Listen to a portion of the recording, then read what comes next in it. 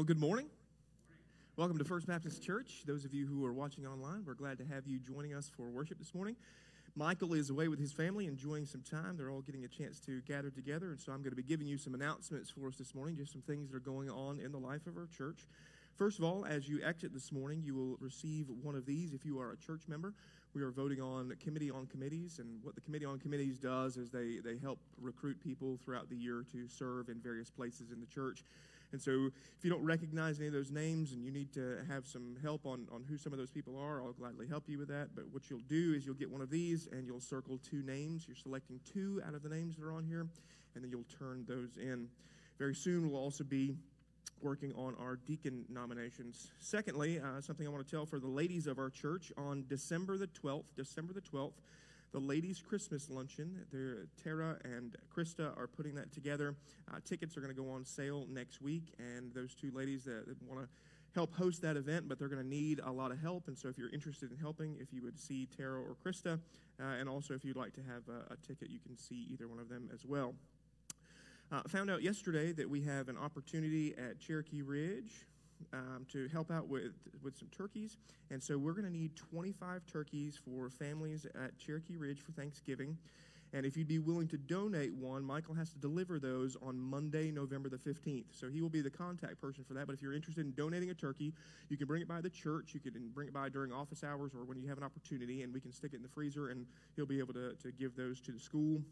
Know that's an important thing for us to help take care of. As always, I want to remind you of a couple of the other service projects that we're doing. We have Operation Christmas Child that is going on, where you can pack a shoebox. One of the things that we like to do is take our two children and let them fill up a box that we send overseas. And what that does is it puts the gospel in the hands of people who may not otherwise have access to it. Secondarily, the other thing we're doing is, if you notice when you have walked in and out, there are a couple of backpacks back there on our table. What we do is pack those backpacks and send those to Appalachia area, where they also serve as a ministry tool for the sake of the gospel. You'd be surprised at some of the areas in Appalachia and these coal mine towns that are completely run down, and this simple service project serves as a vessel for the gospel to go there. Before we do our monthly memory verse, I'm going to ask Mark Veazey to come up and just give a couple of updates. But he doesn't have I need a microphone.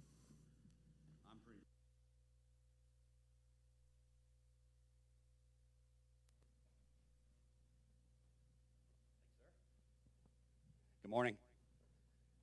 For those of you who don't know me, I'm Mark Veazey, and my wife and I handle our jail ministry.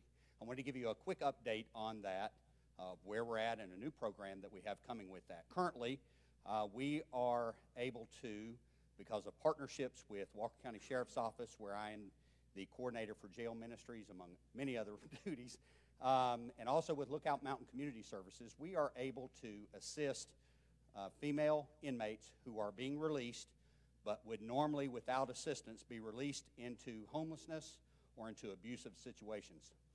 So through our contact with them, we have Bible studies on Wednesday in both of the cell blocks. There are two women's cell blocks, and Susan and Alex Litz and another group are in there every Wednesday for an hour, providing a Bible study to these ladies. In addition to that, we provide clothing, furnishings, housing, phones, all the things that you may take for granted for these ladies who are coming out with nothing.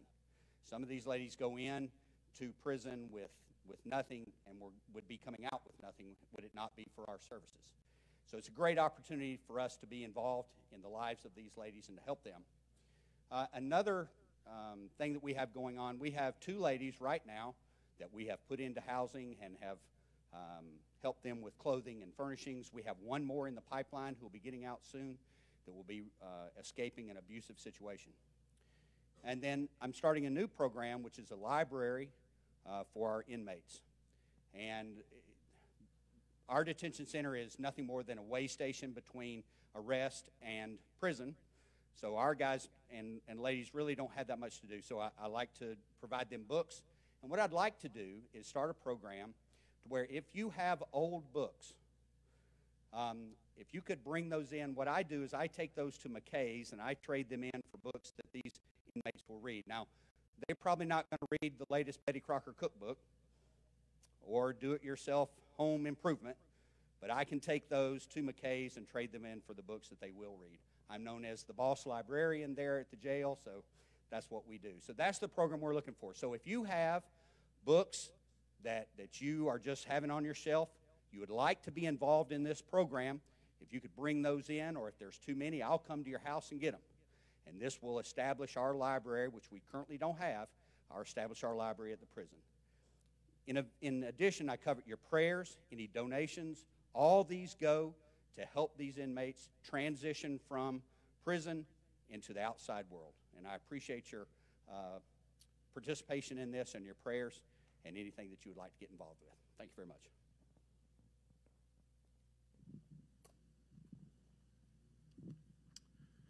Thank you, Mark. We have lots of different things that are going on, and so honestly, there's no reason why you can't find somewhere to plug in and serve in some capacity. I want to do one more small announcement this morning, just as a bit of a request. I want to let all of you familiar faces know, and those of you who are out in TV land today know. One of the things I want to once again encourage us to do is to find a place to plug in and serve. Find a place to plug in and serve, and find a small group to be a part of. I emphasize the plug in and serve aspect because one of the things that we constantly are trying to do is fill some positions for nursery and working in the children's ministry. Even if you can only serve once a month or something along those lines, that would be extraordinarily helpful. There was one Sunday recently where one of the hours we couldn't offer nursery because we didn't have a nursery worker that day. So if you would be kind enough to look at your schedule and see about volunteering for nursery. This morning we're going to begin our time of actual worship with our monthly memory verse. I decided to give you an easy one this month since I gave you a long one last month, and hopefully many of you already know this one, so let's read this together. Thy word is a lamp unto my feet and a light unto my path. Let's pray this morning. Father God, we come to your house this morning longing to connect with you, longing to hear from your word, longing to present ourselves in a humble position of worship. And so, Father, this morning, as we bow our heads and we begin this time together of corporately coming before you, Father, I pray that you unite us in worship, that you unite us in action. Father, that your Spirit would draw us close to you this morning in this place as we humbly worship you. And we ask these things in Jesus' name. Amen.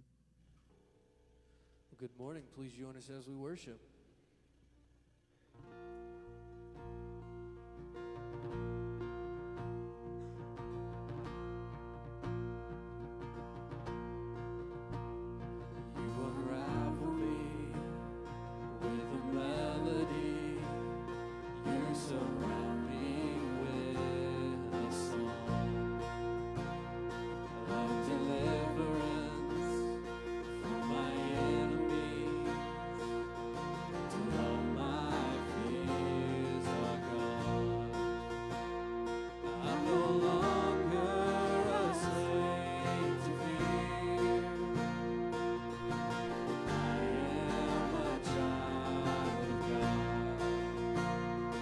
I'm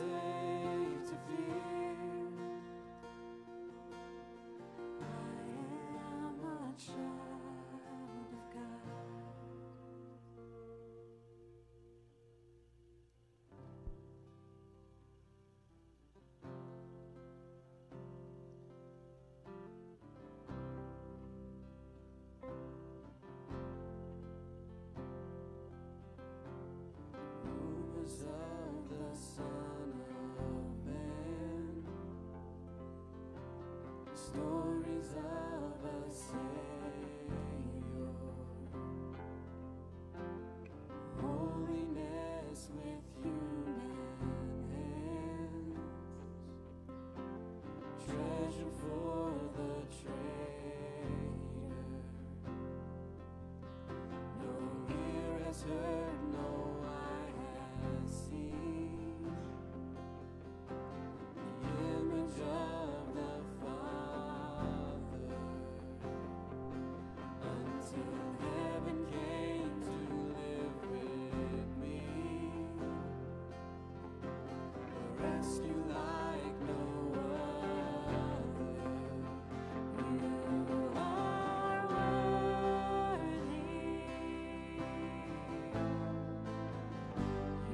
You are worthy of your name.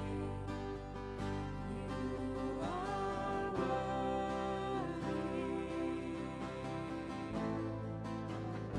You are worthy of your name, Jesus.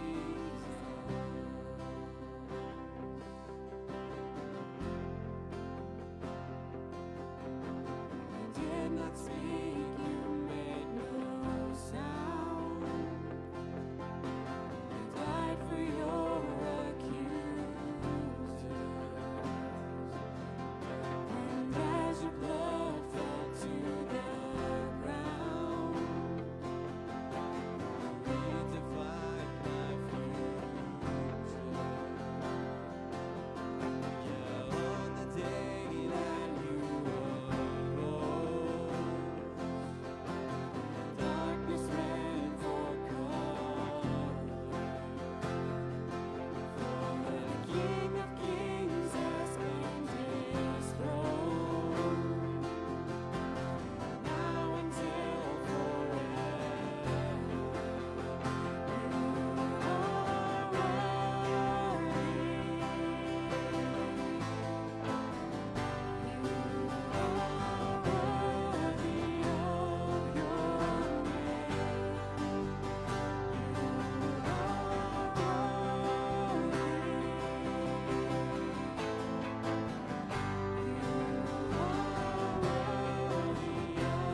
You are worthy.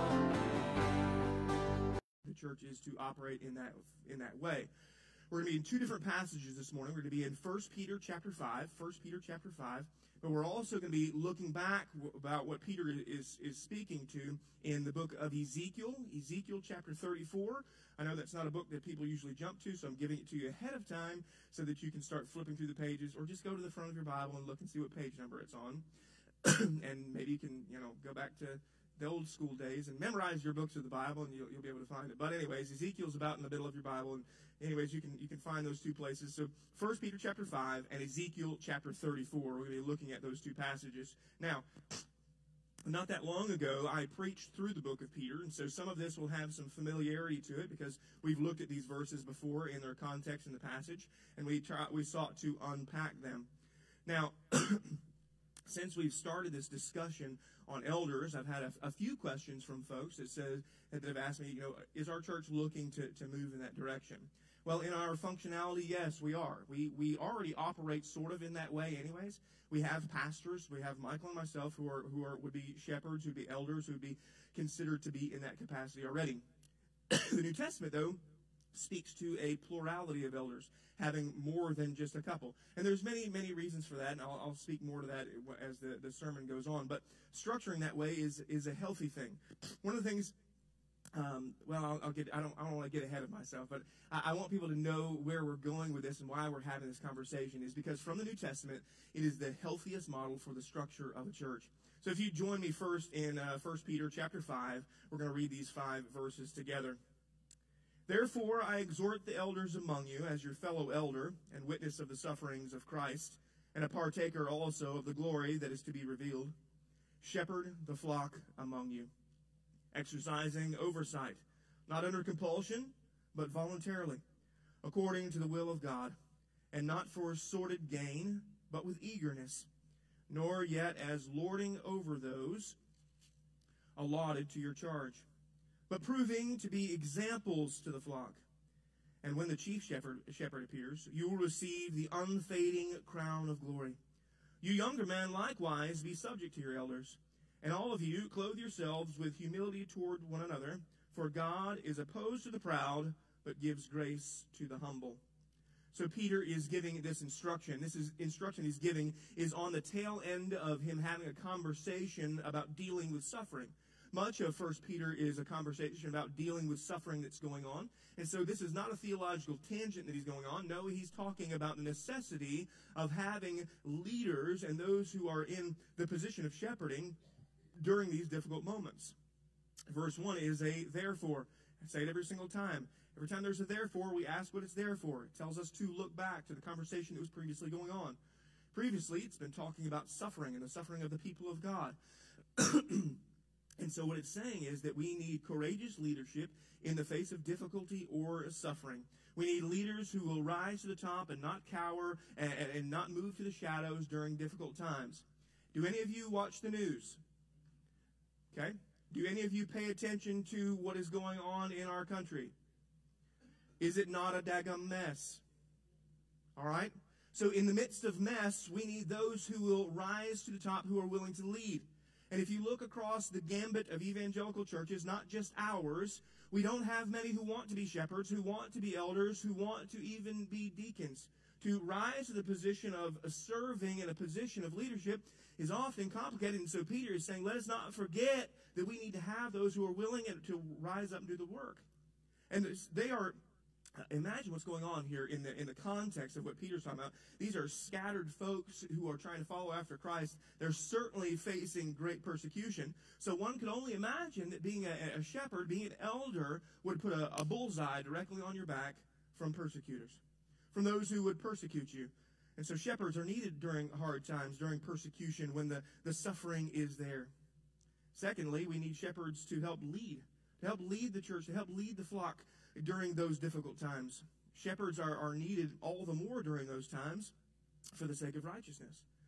Peter's describing Christians. He's speaking to this idea of Christians who are molding themselves into the world rather than being willing to suffer persecution. I've made this comment before, and I've made it, I guess, during my entire service of ministry, whether it's here or other places, that there are coming days where it's not going to be as comfortable to be an evangelical Christ follower as it has been in the past, okay? It's not going to be as easy in the future to say, I believe what the Word of God says about what it says, rather than what the world says. And so Peter is dealing with people in that same exact kind of context. He's dealing with the idea that there are folks who are willing to mold themselves into the shape of the world, rather than to mold themselves into the shape of what God says things are supposed to be. You with me this morning? Understand what I'm talking about? So this is why he's saying we need elders, we need shepherds to call that out, to speak that out, to say what is true and what is not true, to bring those who are struggling back, to correct those misunderstandings and those misdirections. And so Peter's exhortation is powerful. He begins with an appeal to the elders who are in the various churches in Asia Minor. One thing that should catch our eye is that Peter approaches this in a very distinct way, though. His exhortation, his encouragement to them, he doesn't come at them with his apostolic title, which Jesus had given to him, which he rightly has. He doesn't come to that with him to that. He says, I'm Peter, writing to you as a fellow elder, as an elder with you, as one who knows the challenges, the difficulties, the functioning and the shepherding over a local church. And so he says, I'm writing to you as a shepherd myself. Remember back in John 21, Jesus was encouraging Peter to feed my sheep, when he restored Peter from his foul rejection of Christ. Peter says, look, I was a witness, your elder and a fellow witness of the sufferings of Christ. He witnessed it. He was there when it happened. He said, I saw it. So Peter is not unaware of the suffering that these shepherds that he's writing to, these elders that he's writing to, are having to deal with. So Peter saw the suffering of his master, his teacher, his Lord. And Peter's not unaware that you oftentimes have to suffer. I cannot distinguish this or speak this enough.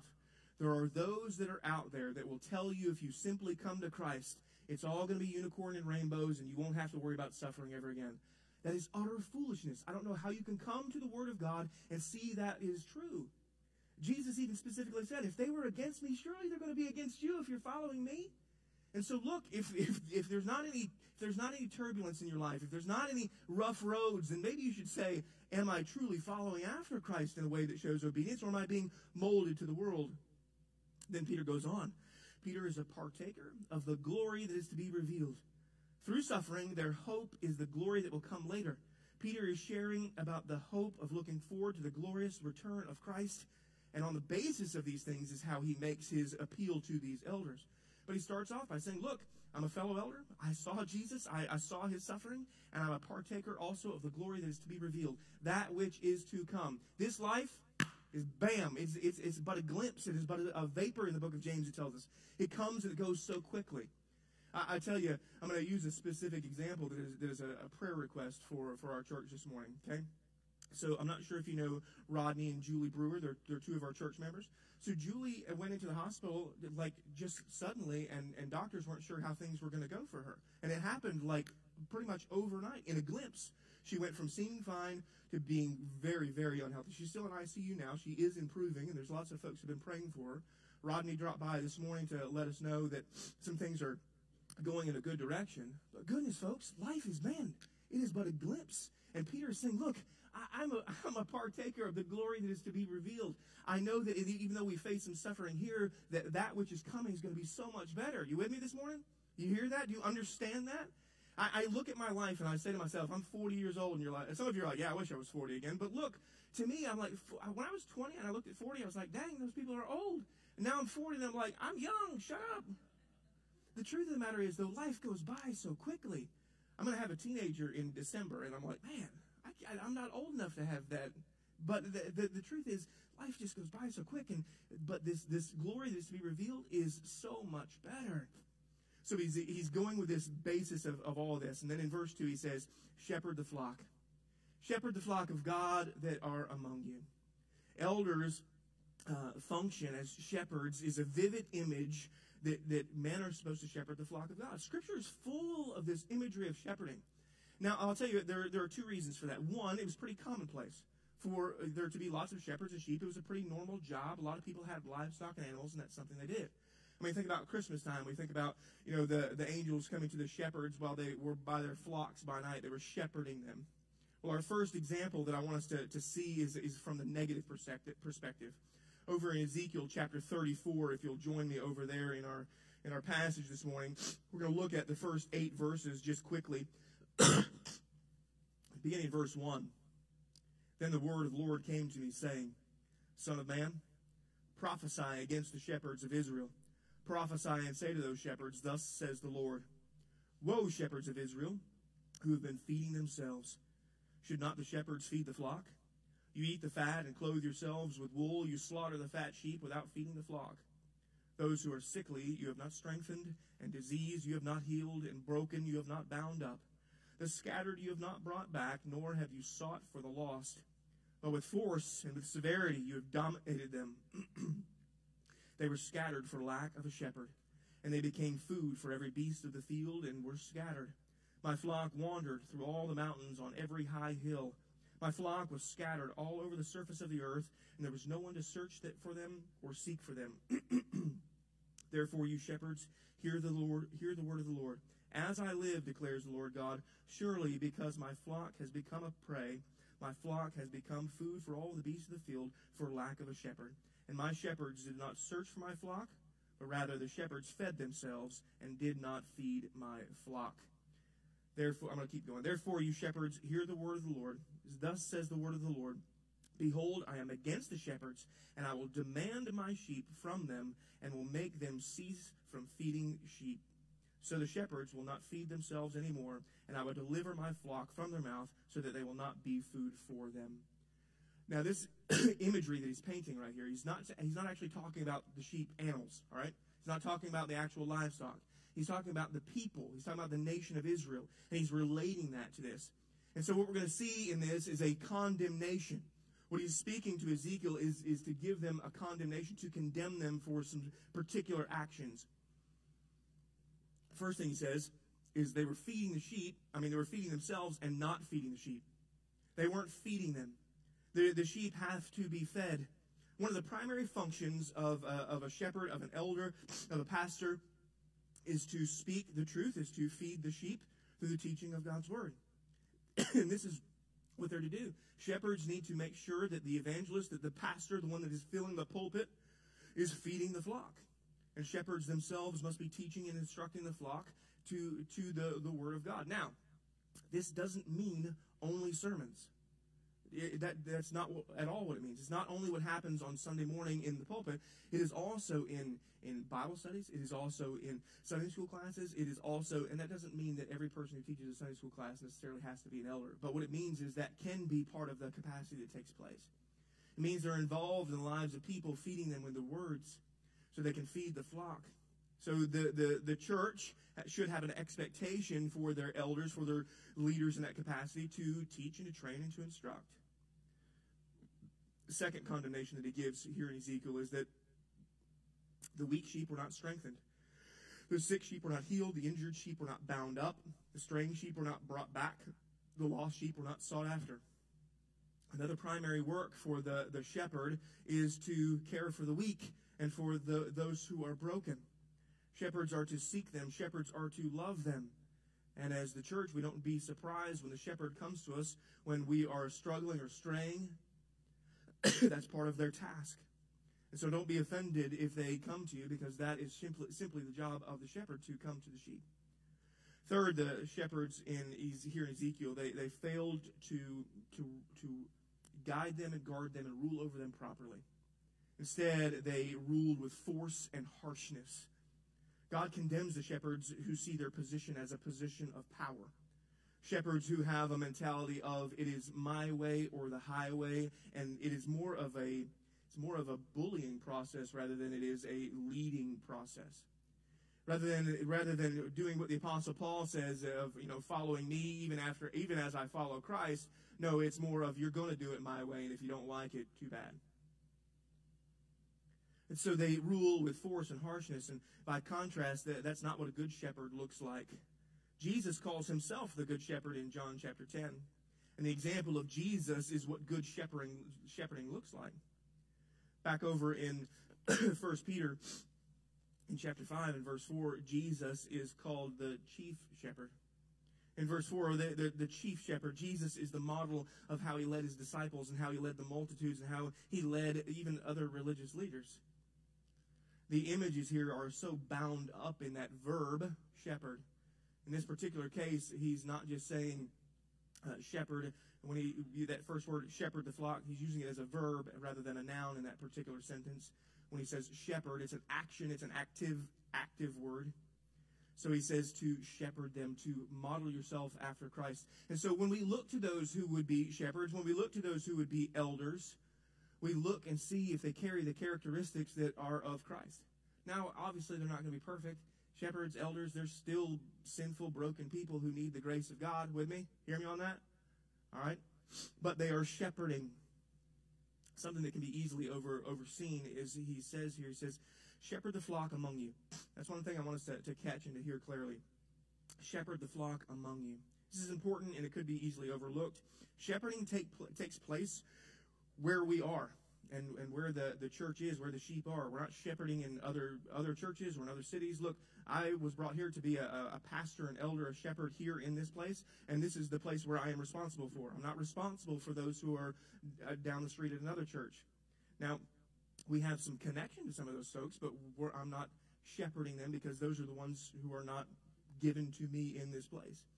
And so you're to watch over those who are with you here. You may not know that, but that's why we emphasize membership oftentimes. It's because, look, church membership is a healthy thing. It says that you're a part of this body. Now, look, if you regularly attend, we still are going to try and keep up with you and still try and shepherd and walk with you in your life, but that's why we emphasize being a member here is that, man, just pragmatically, it puts you on some lists and things and has your right name and phone number and contact information and stuff. We just regularly can contact you that way. That's why it's an essential aspect of being a part. It's just complicated. When we have several hundred people that go to church here in 3 different services, it's nearly impossible to keep up with all of that if you don't have some sort of connection point here at the church. And so I'm going to pound that drum over and over again about being a church member and being a part of a small group and being under the shepherding of a local church the way that New Testament has designed it to be. And so we got to understand that there is a responsibility for these shepherds who are giving oversight for your very spiritual life. And so I'm going to encourage you to get involved and get more connected. And your shepherds want to watch out for you. Now look, we do have connections with other churches. We do have associations that we're part of. We do have conventions that we're part of, the Southern Baptist Convention. However, in all of that, we function as our own autonomous entity as a church, the way that Christ has established us. And so shepherds help make decisions for the church, and these shepherds make decisions for the flock. So how should these elders lead us? Well, Peter tells us, he says, shepherd the flock among you, exercising oversight. So you have oversight, not under compulsion, but voluntarily. There's going to be three statements here that he gives that are going to be not this way, but this way. They're going to be not but statements. Not this way, but do it this way. So not like this. So it's not under compulsion, but voluntarily. So I don't think Peter is saying that we should not compel men to be shepherds, but what he's saying is they should have a desire to do the work. They should have a desire to do the job willingly. You should not have to compel them to want to strengthen their brothers and sisters in Christ. Sheep must be the shepherd's desire. They desire, and the shepherd must be willing to work among us. I believe Peter is exhorting shepherds to love their work and be willing to do it, to have a love for their work and be willing to do it. I've told people this 100 different times. In every job, in every capacity, I don't care what you're doing, you do a lot of stuff that you don't like to do to get to the little bit of stuff that you do like to do. Ministry, I don't think, can be exactly that same way. Surely, yes, there are things that are annoying that I don't want to do. Absolutely. And there are certainly things that I like better than other things, but there has to be a desire among the elders, the shepherds, to do the work. They have a desire for it. And have you ever met somebody that gets put into a position of authority and they like that authority just a little bit too much? Okay? When you're looking for elders, you're not looking for people who are like that. You're not looking for people who just want to lord it over them. As a matter of fact, in Mark chapter 10, Jesus pulls the disciples aside and has a conversation with them.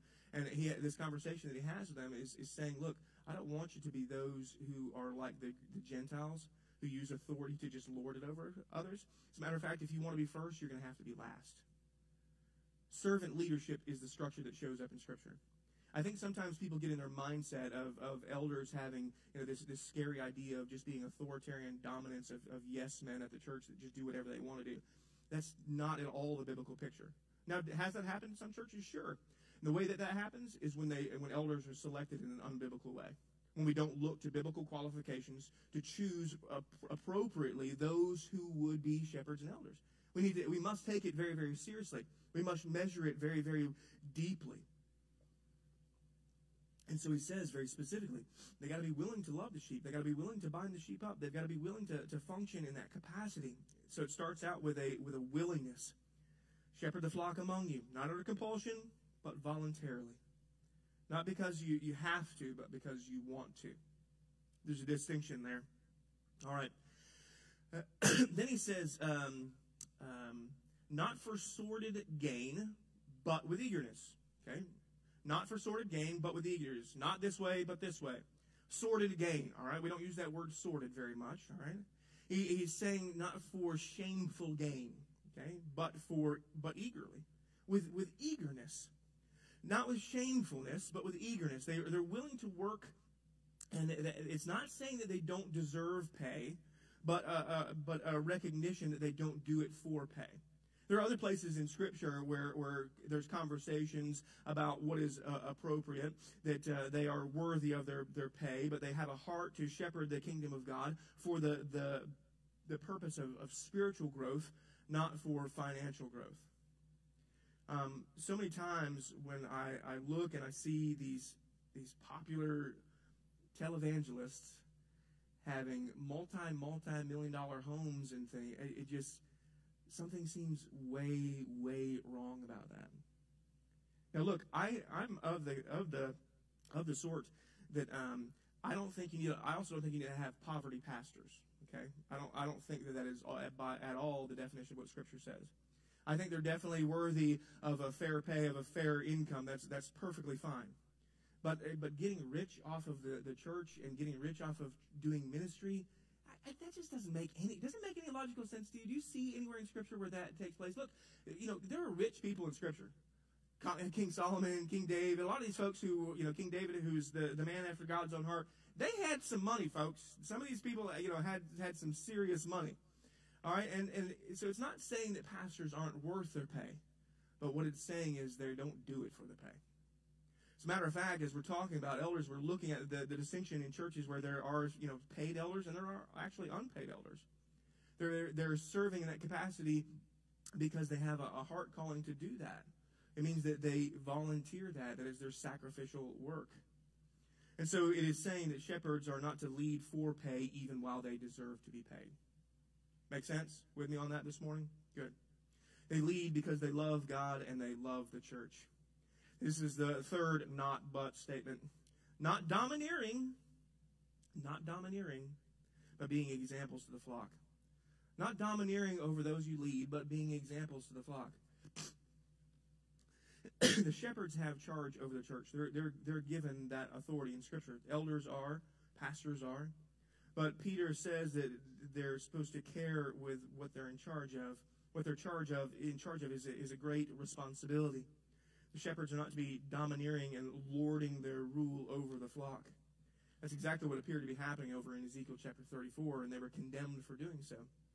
I think one of the primary ways that a shepherd can domineer over the flock is by telling others things to do that they're not willing to do themselves. So I told you the church I was at last, I was there for just over 7 years. And the pastor who was there when he retired, he had been there for 31 years. His name Michael. He had a great deal of influence in my life and in my ministry, and just watching him and him mentoring me. And he's a little bit nuts, but that's okay. Every pastor, I think, is. He'd want us to do some particular task, and he'd be, all right, meet me at 7:30. All right, Pastor, I'll be there. Get there at 7:30. He'd already been there for 20 minutes doing whatever it was we were going to be doing. You show up on the church property, and he's out there just in ripped jeans and a backpack sprayer, and he's out there spraying the weeds and just doing all kinds of stuff. He didn't have to do that. We actually paid a company to do that, but he just wanted to do the work, and he was never afraid to get his hands dirty, whether it was cleaning toilets or preaching a sermon or whatever it was. The way that you don't domineer is that same idea that comes from those Gospels that I was just mentioning this morning about that that there's a willingness to serve. Because Jesus himself even didn't come to be served, but to serve and give his life as a ransom for many. That's basically what we're mimicking in an elder-type rule. So they were examples, and they were not domineering. Shepherds are doing what is right and telling us to do the work that is with them. Their lives reflect that, and it takes it in the direction. They don't have the attitude of, I'm the boss, you have to do what I say. No, Jesus, the chief shepherd, never exhibited that quality among his disciples. No, he never carried himself that way. He merely said, this is what I'm doing, come join me. Come follow me, and I'll make you fishers of men. This is what he called to some of them. It's not saying this is what you should do, but not me. No, it's saying this is what we are doing. Let's do it together. Then he speaks to this unfading crown. This unfading crown, he says, and when the chief shepherd, that's Jesus, when he appears, you'll receive an unfading crown of glory. An unfading crown of glory. That there's coming a time that things will come to an end, and there is a reward of the unfading crown of glory that you receive from the chief shepherd, Jesus himself. The wreaths and crowns that were received from sporting competitions back during this time period, those things would fade away. They would wilt and rot and they would fall apart. But the unfading crown of glory is this unfading victory that is given to us. Do these things in the face of persecution and suffering, and you'll receive an unfading crown of glory. When we look at this life, a lot of times our tendency is to say this: that's not fair, right? Especially when we're trying to live in obedience, we're trying to follow after Christ, and some negative thing comes to our life, and we think to ourselves, that's not fair. Why do I have to do that? Or why can't I do this? Or why can't I have... And we're reminded in this that, man, we have this unfading crown of glory if we are faithful to follow after Christ. So look, shepherding is often a difficult job. It can even sometimes be a thankless job. But they do a great work, and we give them honor and respect for what they do. So our response to this, Peter tells us what we are to do. He says, you younger men, likewise, be subject to your elders. Now, again, in this conversation, it may seem like he is merely speaking about those who are younger and older, but in the original language, it is not necessarily, the best interpretation is not to think about it that way. It's actually saying that those of you who are under the authority of elders, that you look to them, and subject yourself to your elders. And all of you, this is elders included, everybody, clothe yourselves with humility towards one another. For God is opposed to the proud, but gives grace to the humble. Humility, meekness, it's often seen as weakness in the world and culture that we look at, but it's really not. A humble, meek approach to this is exactly what Christ would have. And so what he's asking us to do is to yield to the elders, to the shepherds, to join with them as they take the church forward and lead. We join in the work. We roll up our sleeves. They're working in the church to do things, and so we get connected, we get involved, we get active, and we join to serve our chief shepherd. Now, you've heard all of this. You've heard about this task that it is, even the past 2 weeks, if we combine those two ideas together of man, this sounds like a monumental task for a shepherd, for an elder to do. Specifically, it would be a massive task for one person to try to do, right? Would you agree with me? This would be too much for one person. In a church of our size, it's too much for two people. So the truth is, Scripture speaks to a plurality of elders because it's a massive task. The New Testament talks about leaders being this way so that they can care for the body of Christ. And I told you that, yeah, the fear among some is that the pastor could just surround himself with yes men and getting those to just simply follow after his own opinion. But no, actually, having elders is the greatest safeguard for accountability among elder and pastoral leadership that you could ever create. And it's necessary. Because what it gives permission to hold one another to a higher standard. It gives permission also to focus on the things that God has gifted you with and allow you to do those things while other men who are gifted in other areas do other things. It's kind of like this weird thing like the body of Christ. I don't know, Scripture may have talked about it somewhere. But in doing so, it strengthens the church. It enables a church to better function and care for the people and take the gospel to the world that so desperately needs to see it, where we are building His kingdom and not our kingdom. Let's pray. Father God, we thank you for your word, for how it faithfully teaches us, for how it communicates the necessities of obedience for your church. Father, as we discuss the structure of your church and we look at what it means to be led in your church, help us to be those who want to be faithfully obedient to what your word says. God, help the Spirit to bring about any correction in our hearts that needs to be reevaluated, where we look at sin or rebellion that we have, and we turn from that and we turn to you. Father God, this morning, as we've had a conversation concerning the aspect of leadership and being a part of a church, my prayer is that each person in here this morning has a desire to be a part of a church, has a desire to be under the shepherding of a church, and Father, will seek to join our church and become a part of this flock this year. Father, we thank you this morning, and we want to humbly submit to you in this final song of worship. Just praise and honor that you are due. We thank you in Jesus' name. Amen.